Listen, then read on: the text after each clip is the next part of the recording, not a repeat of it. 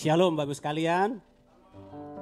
Mohon maaf mungkin sedikit bosan menunggu ya saudara-saudara. Karena memang kita lagi setting semua karena sekaligus juga rekaman supaya bagus saudara-saudara hasilnya ya. Jadi kami berterima kasih untuk kesabaran saudara. Oke, saatnya kita akan mulai ibadah kita. Kita bersyukur ya. Sudah kurang lebih 3-4 bulan kita tidak berjumpa di rumah Tuhan di tempat ini. Karena COVID-19, tapi oleh anugerah Tuhan hari ini kita mulai beribadah kembali bertatap muka di rumah Tuhan. Kita patut bersyukur kita bisa lalui hari-hari yang begitu sulit saudara-saudara ya. Dan kita percaya kepada Tuhan di jalan-jalan kehidupan yang Tuhan percayakan kita juga akan tetap disertai, ditolong oleh Tuhan. Mari saudara-saudara kita akan bersyukur kepada Tuhan. Berterima kasih kepada Tuhan. Engkau baik Tuhan. Karena kasih setiamu kami ada. Yesus kami menyembah.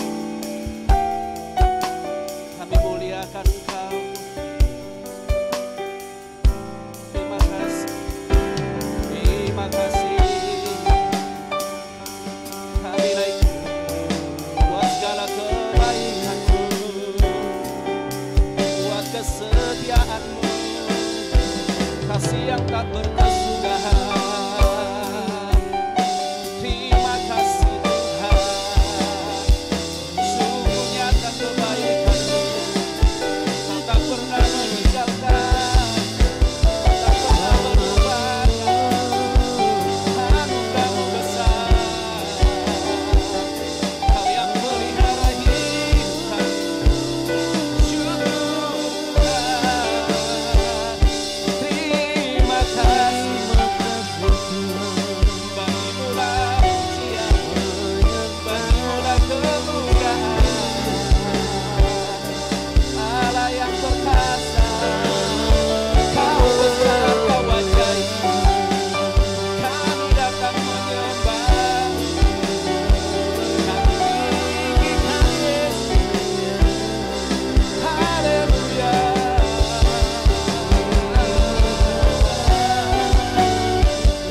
Terima kasih, Kau yang terbaik, Kau yang terbaik. Mulialah nama-Mu. Haleluya. Yes, Kau yang terbesar, Kau yang terbesar. Kau besar, perbuatan-Mu ajaib, tiada seperti Engkau, tiada seperti Engkau. Kau besar, perbuatan-Mu ajaib, tiada seperti Engkau, tiada seperti, sebab Kau besar. Haleluya.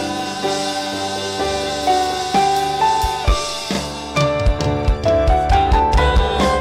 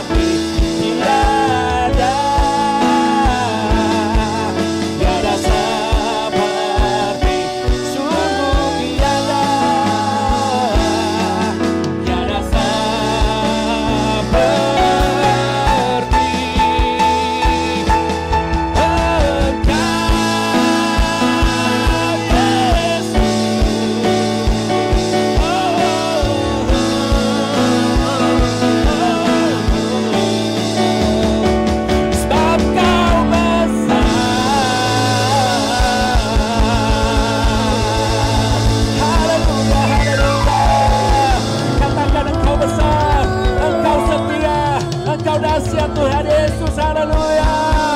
Kami muliakan-Mu, kami tinggikan Raja di atas segala raja. Kami sembah agungkan-Mu Yesus. Engkau yang layak, Kau satu-satunya Tuhan di hidup kami. Anugerah-Mu besar, kasih-Mu tak berkesudahan.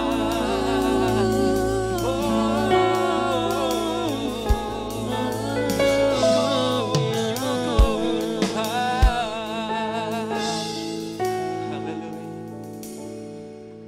Haleluya. Saya undang dengan hormat Ibu Rama, pimpin kita dalam doa.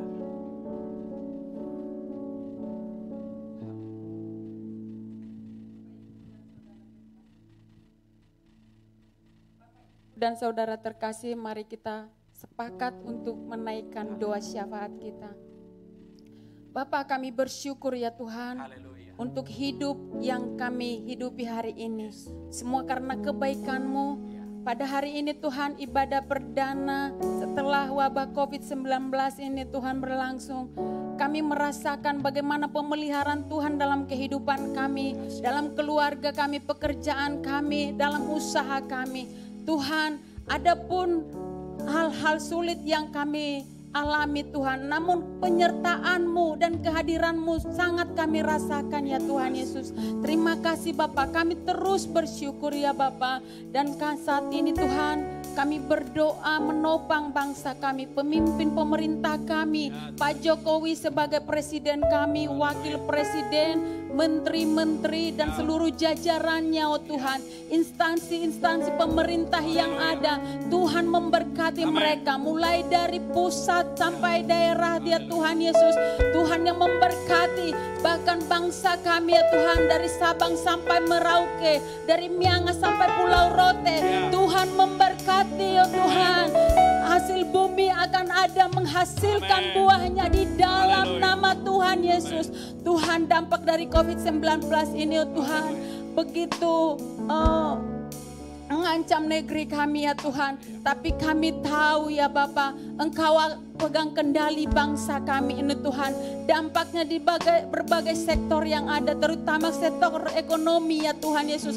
Engkau pulihkan ekonomi bangsa kami Tuhan. Di dalam nama Tuhan Yesus, Tuhan memberkati semuanya, pengusaha, Tuhan memberkati bahkan karyawan dalam kendali Tuhan. Seluruh warga Indonesia boleh merasakan perubahan yang semakin baik dari hari ke hari ya Bapa. Terima kasih Tuhan Yesus. Kami terus berdoa untuk bangsa kami ini ya Tuhan. Biar Tuhan memulihkannya dan Tuhan bekerja. Kami berdoa oh Tuhan buat firman-Mu yang akan sebentar lagi kami dengarkan ya Tuhan Yesus. Engkau memberkati hamba-Mu yang menyampaikan kebenaran firman-Mu.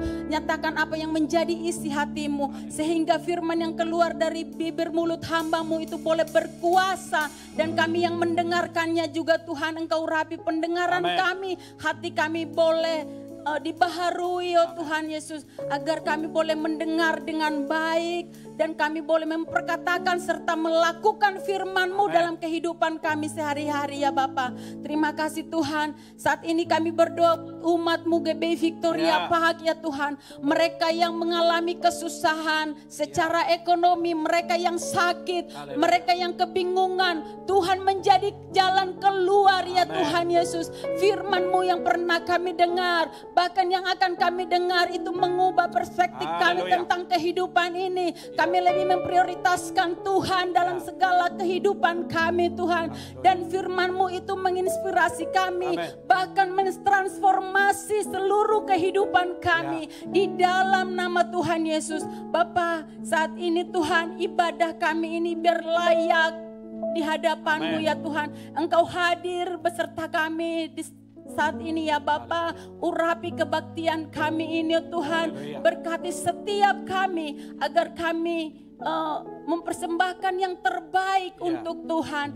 Dan saat ini Bapa, kami buka oh Tuhan ibadah kami ini Ya. dengan hati yang bersyukur, Ya. dengan sorak-sorai, karena kami percaya Yesus Tuhan ada bersama hadir dengan Haleluya. kami saat Amen. ini. Dan dari tempat ini akan kami bawa urapan yang baru Ya. di tengah keluarga kami, lingkungan kami, dimanapun Tuhan menempatkan kami. Di dalam nama Tuhan Yesus, kami mau membangun tatamu yang sebesar-besarnya di Haleluya. tempat ini. Berkenanlah Engkau hadir Ya. ya Tuhan bersama kami. Dalam nama Yesus yang hidup kami sudah berdoa dan mengucap syukur. Haleluya, amin. Amin, amin, amin, amin. Haleluya. Oke, semua masih muda kan? Masih bisa tetap berdiri ya, memuji Tuhan saudara-saudara. Mari kita tinggikan Dia, puji Dia. Haleluya, Allah yang kudus. Haleluya, amin. Mari bertepuk tangan buat Tuhan. Haleluya.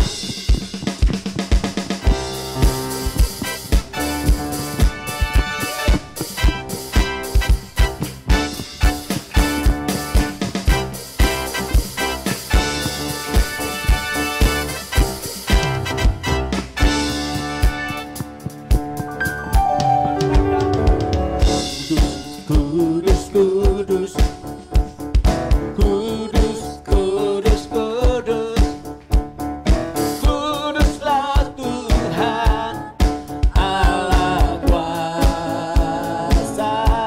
Dia layak, layak untuk terima pujian, layak untuk terima hormat. Dia layak untuk terima kemuliaan.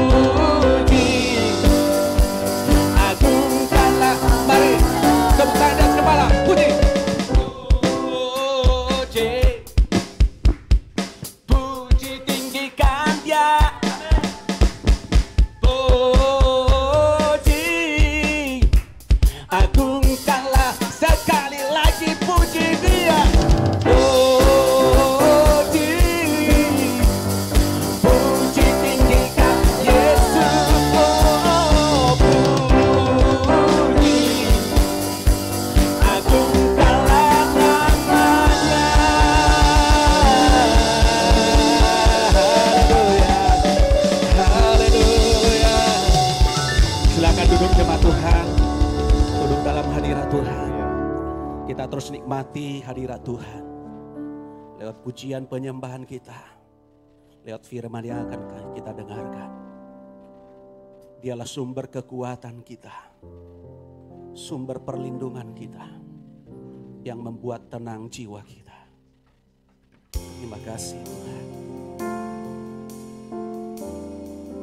Haleluya. Haleluya.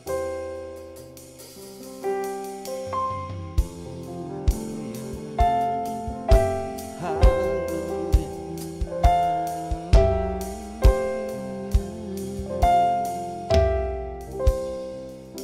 Katakan kekuatan. Kekuatan di jiwaku, ketenangan di batinku, adalah hadiratmu, ku menyembahmu, Yesus.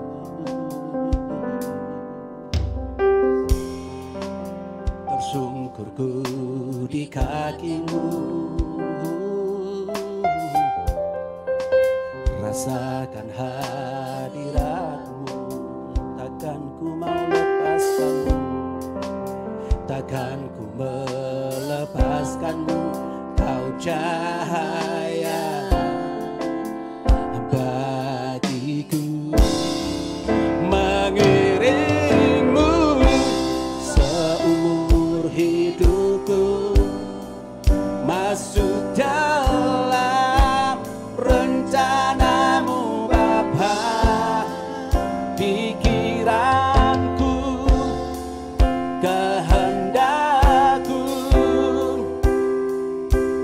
ku serahkan padamu, harapanku hanya di dalammu, ku kan teguh bersamamu Tuhan, jadikanku bejanamu untuk kemuliaan-Mu.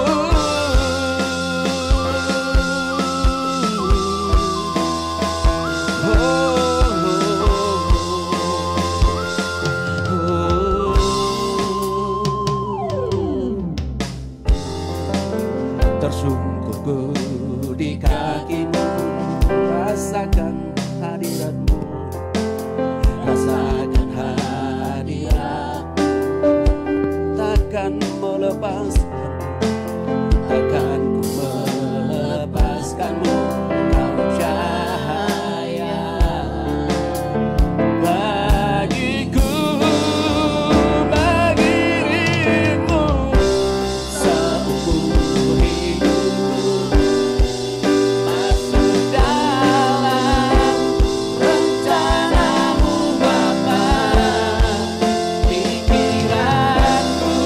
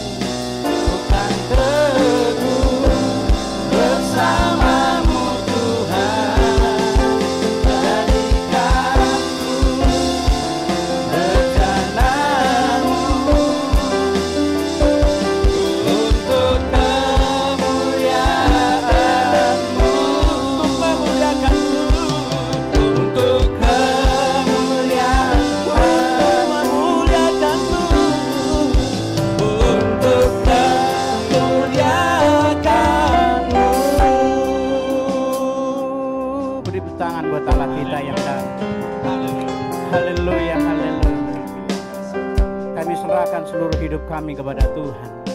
Dan pakailah menjadi bejana yang indah untuk memuliakan Engkau di dalam hidup ini Tuhan. Terima kasih Tuhan, kami mengucap syukur buat pagi hari ini. Kalau kami ada pagi menjelang siang hari ini, itu semua karena anugerah-Mu. Itu semua karena kebaikan-Mu atas setiap kami pribadi, lepas pribadi. Terima kasih Bapak, kalau sebentar kami akan dengar firman-Mu. Setiap kami hari ini Tuhan, biar Engkau urapi tanpa terkecuali siapapun kami di tempat ini. Engkau mengurapi setiap kami semuanya. Terima kasih Bapak, berbicara setiap kami dan kami siap. Hanya di dalam nama Tuhan Yesus Kristus kami sudah berdoa dan mengucap syukur. Mari kita sama-sama katakan amin. Haleluya. Tengok kanan kirinya Bapak Ibu Saudara, adakah wajahnya berubah selama beberapa bulan yang lalu karena kita tidak berjumpa kan gitu ya. Karena kadang-kadang karena nggak berjumpa jadi ya berbeda kan gitu. Berbedanya mungkin tambah berisi kan begitu ya.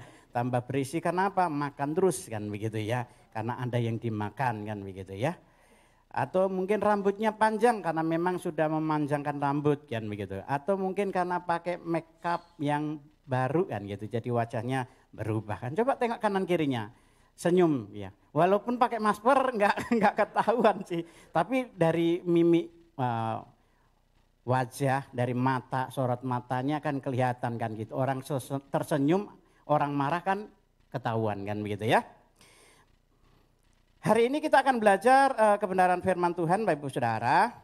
Mungkin hari ini ada juga teman-teman kita yang tidak bisa datang karena memang situasi dan kondisinya belum memungkinkan gitu ya. Anak-anak sekolah minggu memang tidak diharapkan datang kan gitu ya. Anak-anak sekolah minggu, ibu-ibu menyusui dan ibu hamil atau orang tua, lansia dan juga ibu-ibu atau orang-orang yang memang sedang dalam kondisi tidak sehat. Ya tentu tidak diharapkan untuk datang di tempat itu, di tempat ini ya. Karena memang ada SOP-nya, jadi kita ada standar operasional prosedurnya yang memang harus kita penuhi dalam membuka ibadah kita. Jadi kita memulai ibadah di era new normal kan begitu ya. New normalnya gitu ya, jadi pakai masker dan semuanya lah gitu ya.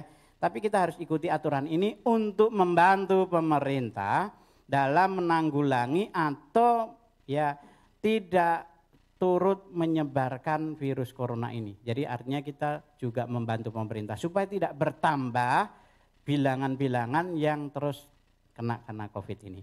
Harapannya semakin hari semakin berkurang. Itu harapan kita dan doa kita tentunya ya. Kita buka di dalam surat Roma pasal yang ke-8 ayat yang ke-26 sampai dengan ayat yang ke-30. Roma pasal yang ke-8 ayat yang ke-26 sampai ayat yang ke-30. Kalau sudah ketemu kita bangkit berdiri, saya ajak untuk kita baca bersama-sama di ibadah yang perdana.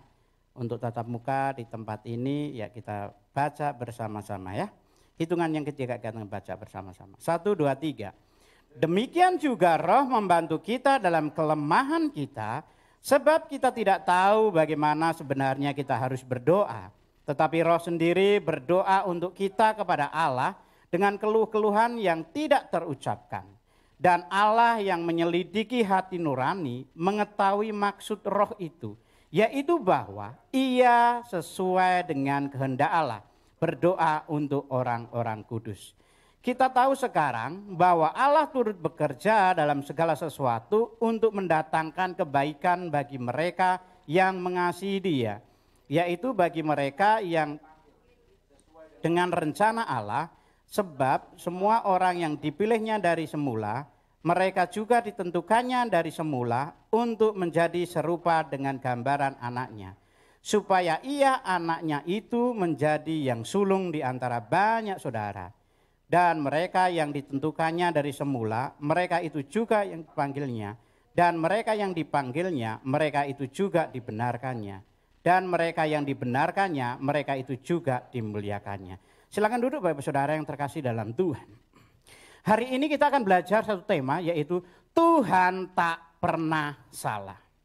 Ayat ini atau surat ini dilatar belakangi dalam kondisi yang tidak baik Bapak Ibu Saudara.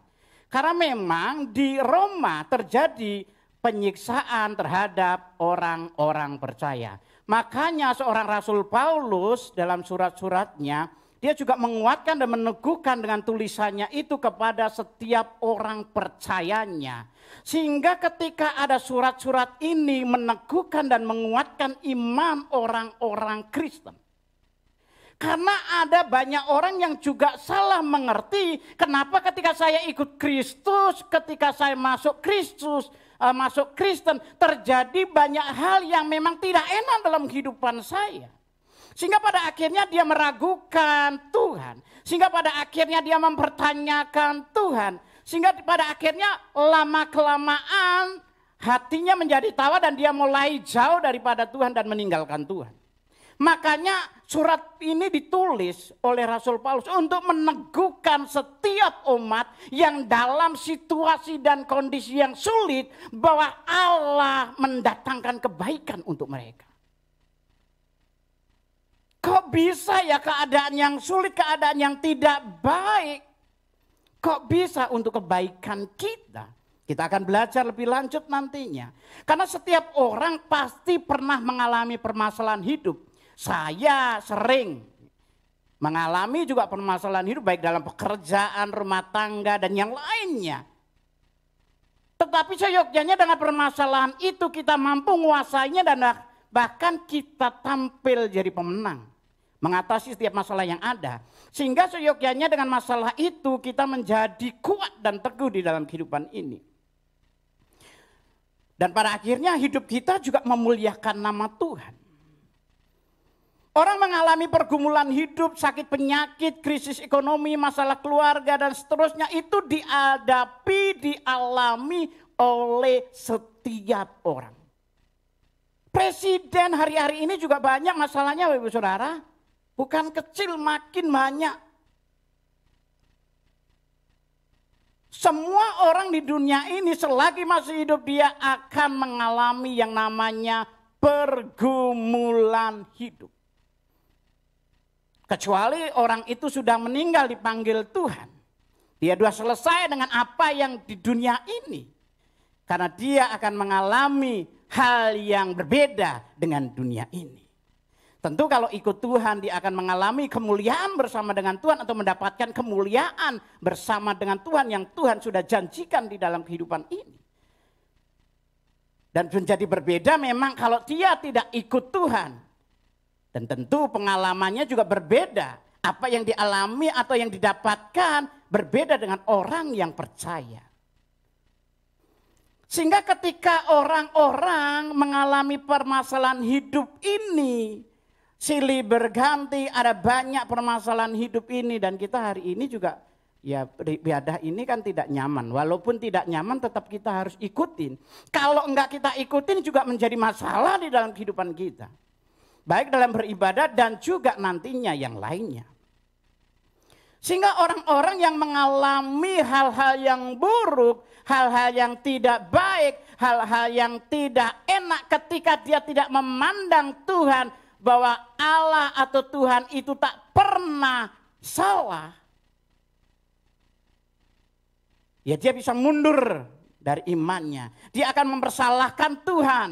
Dia akan komplain, dia akan bersungut-sungut di dalam hidup ini. Tetapi tidak bagi setiap kita orang percayanya Tuhan. Karena Tuhan tak pernah salah. Tuhan tak pernah salah dalam memilih kita menjadi orang-orang percayanya Tuhan. Tuhan tak pernah salah juga menentukan setiap kita orang-orang yang memang layak dikasihi Tuhan. Makanya hari ini kita akan belajar. Supaya hidup kita makin hari makin kuat dalam mengatasi situasi yang sulit. Hal-hal yang buruk, hal-hal yang tidak baik di dalam hidup ini dalam kacamata manusia. Tetapi dalam kacamata Tuhan itu selalu baik adanya. Baik untuk setiap umatnya. Baik untuk saudara dan saya. Sehingga kita tidak akan meragukan Tuhan, kita tidak akan mempersalahkan Tuhan, kita tidak akan pernah komplain sama Tuhan. Kenapa aku sudah berdoa sekian lamanya dan engkau tidak menjawab? Ketika aku sudah beribadah rajin tekun, engkau tidak pernah menjawab dalam setiap pergumulan hidupku. kita tidak pernah akan meragukan kuasa Tuhan. Kita tidak akan pernah meragukan kebaikan Tuhan dalam hidup ini. Karena dia selalu berbuat baik dalam hidup ini. Kita belum mengalami aniaya sehebat jemaat di Roma. Jadi jemaat Roma itu luar biasa mengalami aniaya dan ujiannya yang luar biasa. Bahkan gitu orang-orang Roma itu, jemaat Romawi yang ada di Romawi itu, orang-orang Kristennya ditangkap, diikat, dibakar hidup-hidup dan yang lainnya. Dibunuh dan semuanya, diadu dengan binatang buas, jadikan gladiator dan yang lainnya. Kita tak seperti itu. Kita mungkin tidak seperti itu. Kita masih ada dalam ujian dan cobaan seperti kata Korintus. Masih pencobaan-pencobaan yang biasa. Belum luar biasa. Makanya kita harus belajar tentang Allah yang tak pernah salah dalam hidup kita. Makanya 3 poin yang akan kita belajar hari ini.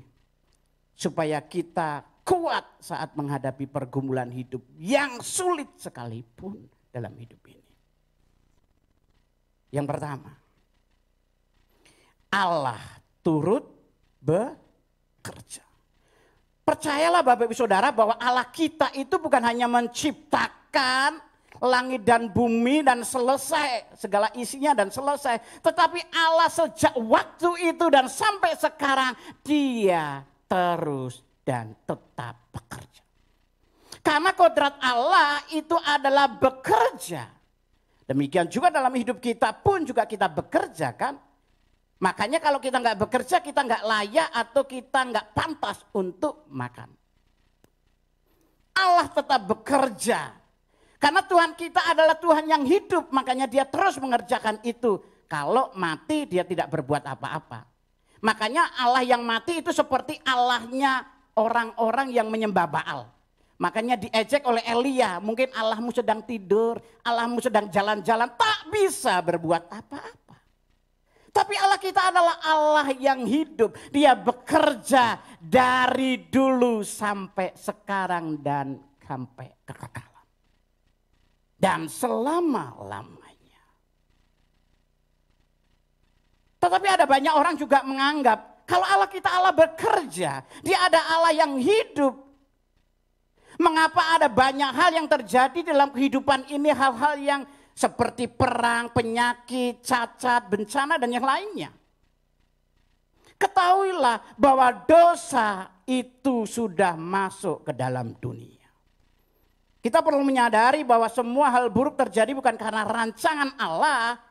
Karena Allah tidak pernah merancangkan kecelakaan di dalam kehidupan ini. Allah tidak pernah merancangkan hal-hal yang buruk di dalam kehidupan ini. Tetapi akibat dosa yang sudah masuk ke dalam dunia. Sehingga itu semuanya terjadi dalam kehidupan. Kita kalau melihat dari kejadian pasal yang ketiga. Bagaimana manusia itu jatuh. Sehingga pada akhirnya ketika Adam itu jatuh, Hawa itu jatuh karena ketidaktaatannya kepada Tuhan. Keturunannya akhirnya melakukan hal-hal yang buruk.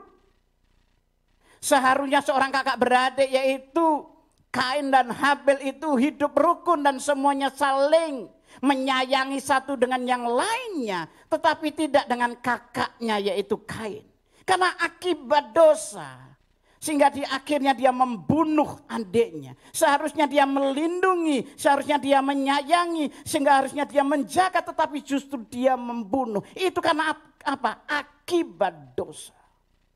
Akibat dosa selalu akan terjadi hal-hal yang buruk, kejahatan demi kejahatan, perilaku-perilaku yang jahat akan terus terjadi kalau terus di dalam dosa. Makanya puji syukur haleluya. Kalau kita sudah ditebus oleh Tuhan, sehingga kita tidak seharusnya melakukan dosa dan dosa, tetapi melakukan kebaikan demi kebaikan. Hal-hal yang baik dan benar di dalam kehidupan kita. Mungkin Bapak Ibu Saudara juga pernah mengalami hal yang tidak baik. Pernahkah Bapak Ibu Saudara atau mungkin saya menyalahkan Tuhan atas situasi keadaan atau keadaan yang buruk atau keadaan yang tidak baik dalam hidup ini? Kenapa Tuhan, dan kenapa Tuhan, selalu kenapa. mestinya kita tidak menyalahkan Tuhan. Kita tidak komplain sama Tuhan. Dalam hidup saya tidak ada saya mengkomplain sama Tuhan kenapa, enggak. Kenapa? Karena saya tahu latar belakang saya. Saya tahu kondisi saya. Saya itu dulunya dari bottomless. Sehingga Tuhan angkat. Dan tidak ada lagi saya menanyakan kenapa. Tapi saya tanyakan maksudmu apa Tuhan dalam hidup ini. Kita tidak boleh menyalahkan kondisi buruk dalam kehidupan ini dan kita mempertanyakan itu kepada Tuhan. Sehingga pada akhirnya kita komplain, sungut-sungut sama Tuhan. Tetapi ketahuilah bahwa Allah turut bekerja. Di dalam situasi-situasi sesulit apapun dalam hidup kita. Allah turut, Allah ikut, Allah serta dengan kita. Bukankah dia Immanuel? Kalau dia Immanuel, Allah yang beserta dengan kita.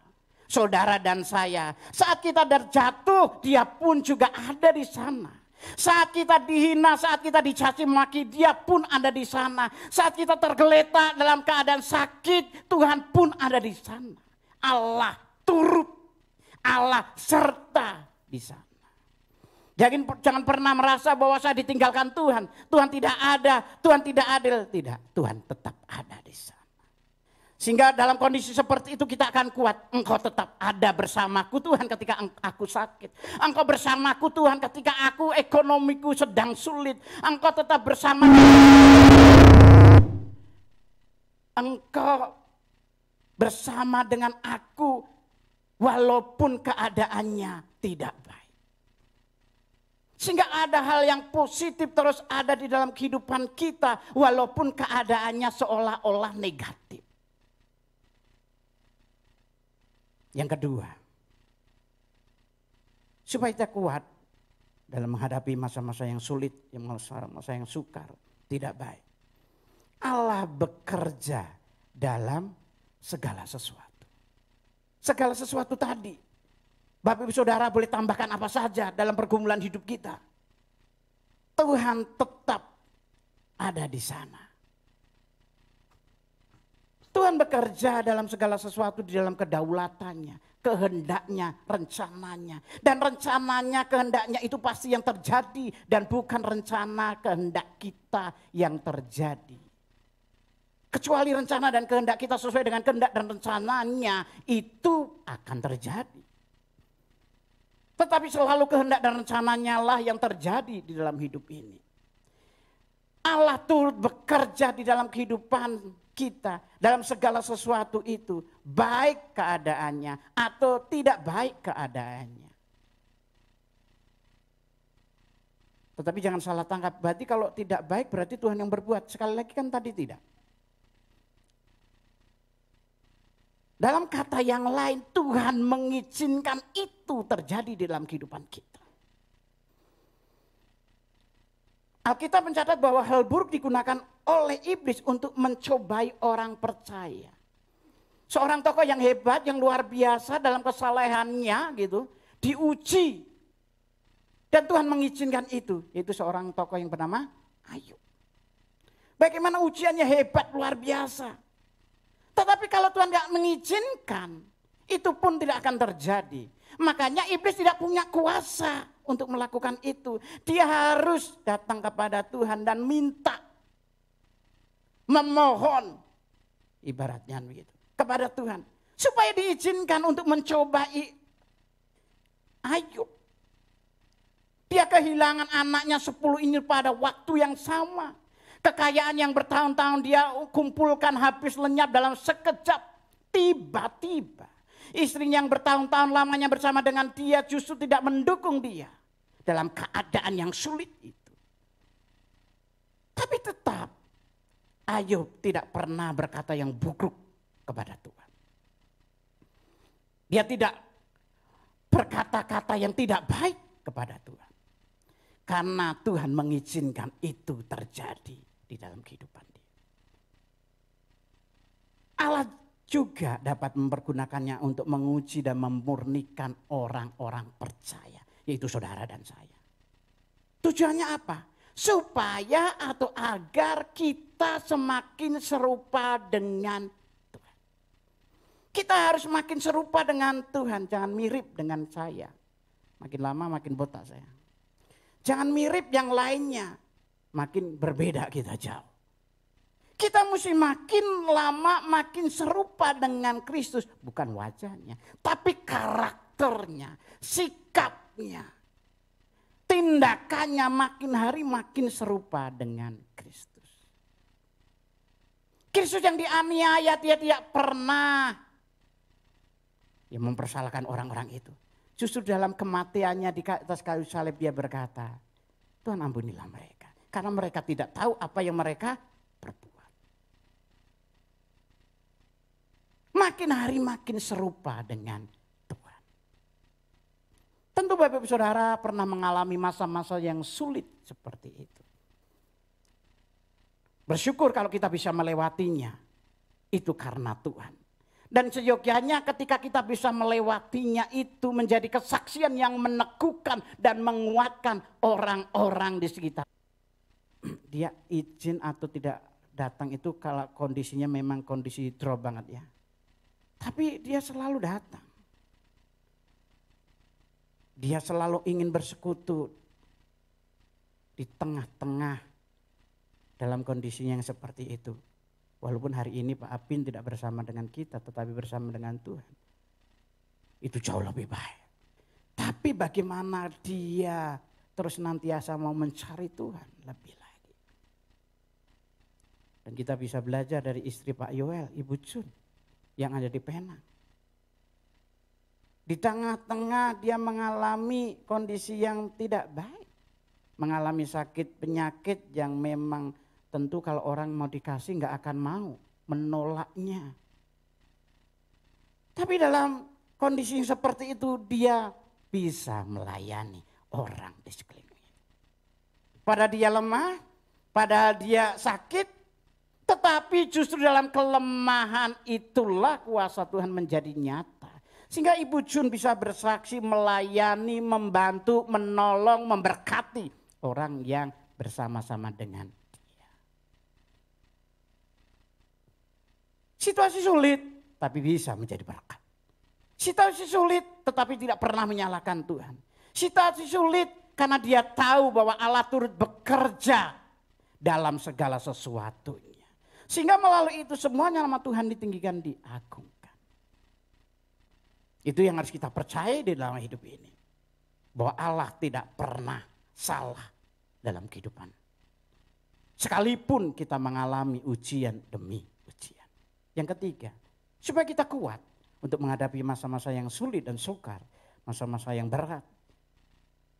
Kondisi yang tidak baik. Yang ketiga, yang terakhir. Kita tahu sekarang bahwa Allah turut bekerja dalam segala sesuatu. Untuk apa? Mendatangkan kebaikan. Bukan keburukan. Bukan kecelakaan. Kita bisa baca di dalam Yeremia 29 ayat 11. Bagaimana Allah merancangkan rancangan dalam hidup kita itu rancangan yang penuh dengan pengharapan. Dan bukan rancangan kecelakaan. Bukan rancangan yang jahat. Dan Allah yang luar biasa itu mengasihi kita itu sedemikian hebatnya. Selagi kita masih berdosa, dia melakukan penebusan dalam hidup ini. Yaitu dia mengorbankan dirinya sendiri. Nyawanya, darahnya untuk kita. Supaya kita yang tergadai oleh dosa ini, kita ditebus, kita diselamatkan. Makanya status kita berubah. Bukan lagi anak-anak kegelapan tetapi anak-anak terang. Atau anak-anak Tuhan. Berbeda statusnya, berubah. Karena siapa? Karena Tuhan. Allah yang mengasihi itu. Sehingga dia memang mau mendatangkan kebaikan di dalam hidup ini. Kebaikan bukan hanya untuk hari ini tetapi untuk hari esok dan hari yang akan datang dan juga di dalam kekekalannya. Oleh sebab itu percayalah bahwa segala sesuatu yang kita alami diizinkan Allah untuk mendatangkan kebaikan bagi kita semua. Makanya jangan komplain ketika kita menghadapi ujian, masalah dalam hidup ini. Kita mulai check and recheck. Kalau memang itu dari kita yang melakukan, ya patutlah. Memang kita mendapatkan itu. Tetapi kalau memang karena kita mengikut Tuhan, karena itu yang namanya ujian. Dan ketika ujian itu datang kepada kita, tekunlah dalam ujian itu, bersabarlah dalam ujian itu. Karena semuanya pada akhirnya akan mendatangkan kebaikan buat saudara dan saya. Dan semuanya apa yang kita alami itu memuliakan nama Tuhan. Baik sakit kita memuliakan nama Tuhan. Baik dalam kekurangan kita memuliakan nama Tuhan. Baik dalam apapun juga yang kita alami hari ini dan seterusnya, kita memuliakan nama Tuhan. Sehingga Tuhan nyata dalam hidup ini. Jadi sekali lagi, kita memiliki Allah yang luar biasa. Allah yang sangat baik dalam hidup ini. Makanya kita perlu tahu sekarang Allah yang baik itu. Walaupun dalam kondisi hari ini mungkin tidak baik, tetapi Tuhan tetap ada di sana. Menyertai, menolong, menguatkan dan meneguhkan kita. Untuk melewati masa-masa yang sulit itu. Sehingga pada akhirnya kita bisa tampil jadi pemenang. Dan melalui itu semuanya nama Tuhan ditinggikan, diagungkan. Kita harus yakin bahwa Allah selalu bekerja. Kita harus yakin bahwa Allah selalu berkarya. Kita harus yakin Allah selalu berbuat sesuatu untuk mendatangkan kebaikan di dalam kehidupan ini. Kita harus hakul yakin seyakin-yakinnya bahwa Allah tidak pernah salah dalam hidup ini. Dia selalu benar. Makanya kita tidak benar tapi dibenarkan. Kita tidak suci tetapi disucikan. Itu Allah kita yang luar biasa. Sekali lagi kita tahu sekarang bahwa Allah turut bekerja di dalam kehidupan kita. Baik saya, baik saudara, semuanya. Dalam segala sesuatu, apapun juga yang terjadi dalam kehidupan kita. Semuanya untuk mendatangkan kebaikan buat Bapak, Ibu, buat saya dan kita semuanya. Kenapa? Karena Tuhan terlebih lagi mengasihi kita. Dia terlebih dulu mengasihi kita. Dia yang memanggil kita dengan panggilannya. Dia juga akan terus meneguhkan dan menguatkan panggilannya itu. Dengan anugerahnya, dengan kekuatannya, dengan pertolongannya.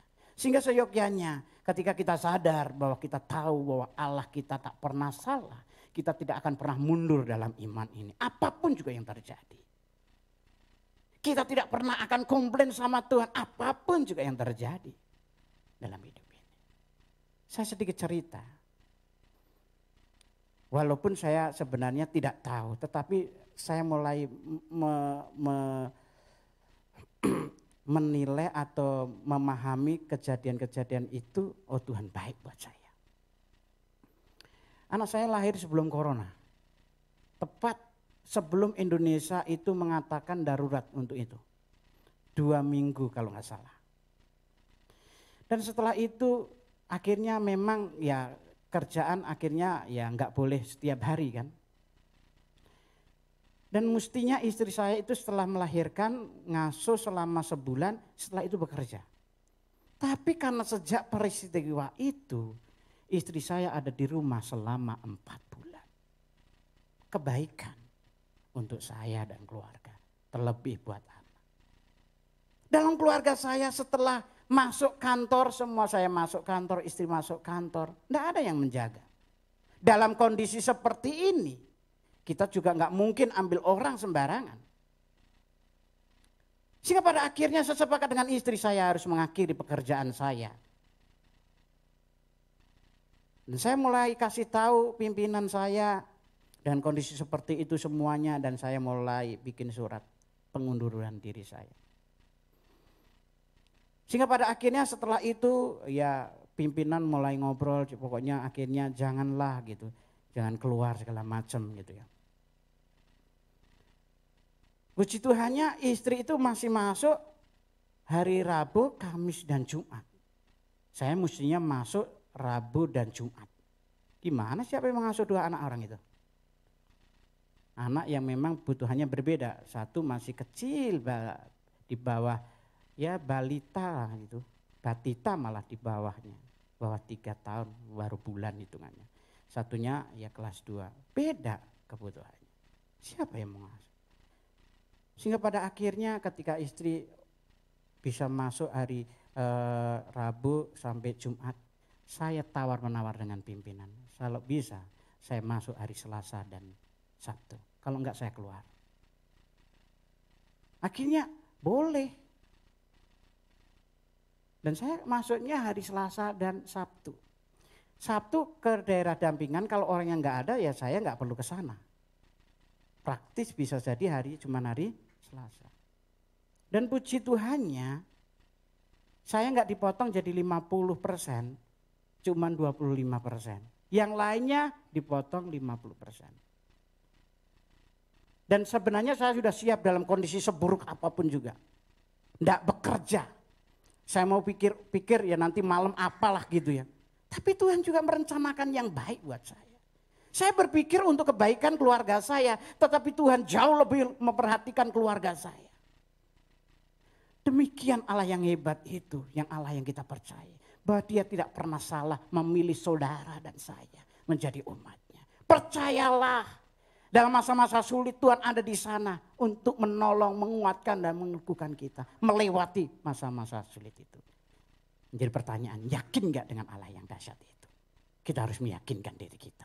Kita harus meyakinkan keluarga kita. Kita harus meyakinkan saudara-saudara kita. Bahwa Allah tidak pernah salah memilih saudara dan saya untuk menjadi umatnya. Tuhan Yesus memberkati. Saya undang untuk bangkit berdiri.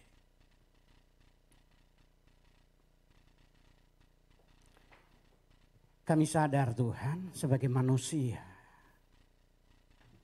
Kemanusiaan kami seringkali muncul keraguan, kekhawatiran, kecemasan di dalam hidup ini.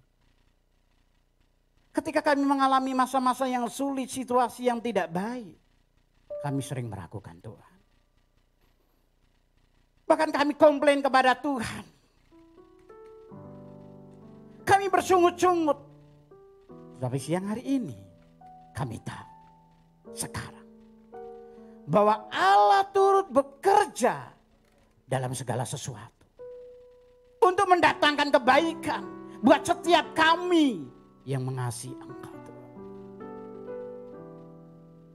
Mampukan kami untuk melewati masa-masa yang sulit bersama dengan Engkau. Mampukan kami untuk melewati situasi-situasi yang tidak baik bersama dengan Engkau. Karena kami tahu Engkau tetap ada di sana. Saat kami sakit Engkau ada di sana Tuhan. Saat kami mengalami kelemahan Engkau tetap ada di sana. Saat dalam kondisi kekurangan Engkau pun ada di sana. Dan tidak pernah meninggalkan kami sedetik pun. Engkau Allah yang baik dalam hidup ini. Terima kasih Bapa buat firman-Mu. Mampukan kami untuk melewati masa-masa yang sulit ini. Dan kami kuat bersama dengan Tuhan. Sehingga melalui apa yang kami kerjakan di dalam hidup ini, hari ini, esok dan seterusnya. Kami memuliakan nama Tuhan. Dengan apa yang kami lakukan. Istri kami, suami kami, anak-anak kami, orang tua kami, mertua kami, keluarga kami, masyarakat, bangsa. Di mana kami ada, diberkati dengan apa yang kami lakukan. Pakai hidup kami untuk menjadi berkat dimanapun kami berada. Terima kasih Bapa. Kami mengucap syukur buat anugerah. Terpujilah nama-Mu. Dalam nama Tuhan Yesus Kristus, Engkau yang menguatkan, meneguhkan setiap kami, umat-Mu hari ini. Dimanapun, baik yang ada di tempat ini, yang di rumah-rumah, maupun di tempat-tempat yang lain. Engkau memberkati mereka satu persatu. Terima kasih Tuhan, Engkau menolong mereka. Yang sakit Tuhan kuatkan dan Tuhan sembuhkan. Yang berbeban berat, Tuhan angkat beban berat itu. Dan Tuhan berikan kelegaan. Dan kondisi-kondisi kekurangan, Tuhan akan menyatakan anugerah berkat-Mu dalam hidup mereka. Terima kasih, kami ucap syukur. Terpujilah nama-Mu dalam nama Tuhan Yesus. Haleluya. Amin.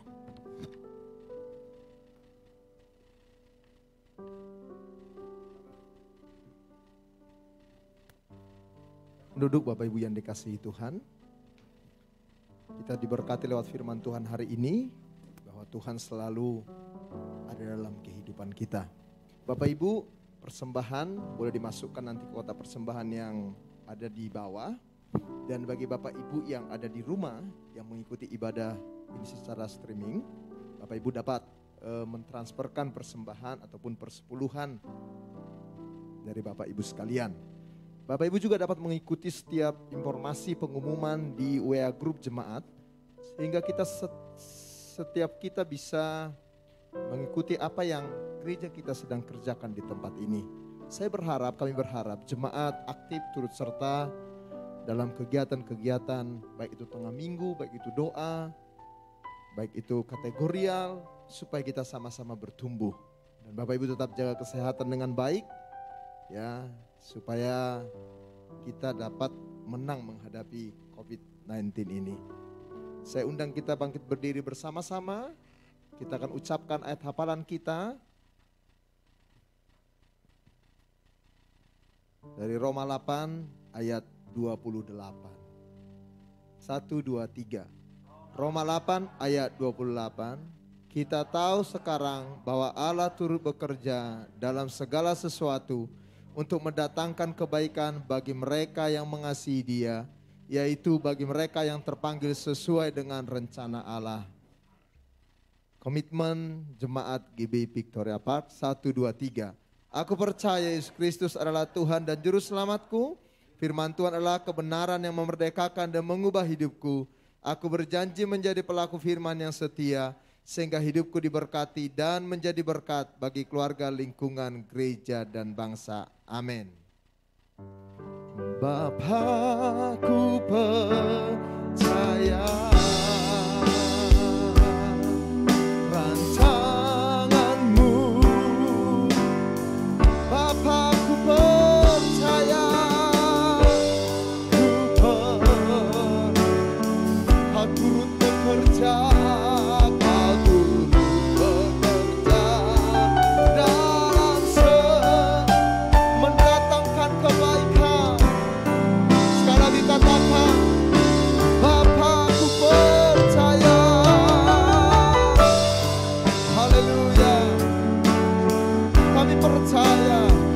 Tuhan yang terus berkarya, rancanganmu sempurna.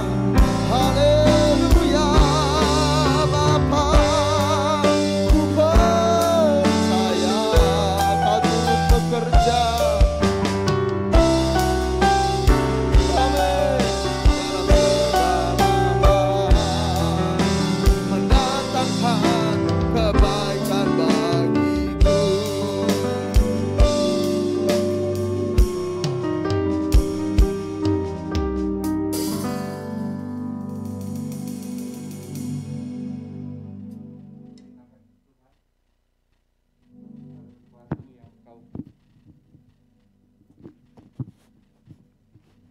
Terima kasih Tuhan untuk segala sesuatu yang telah Kau berikan kepada kami. Kami percaya Kau sendiri yang jaga dan lindungi kami semua.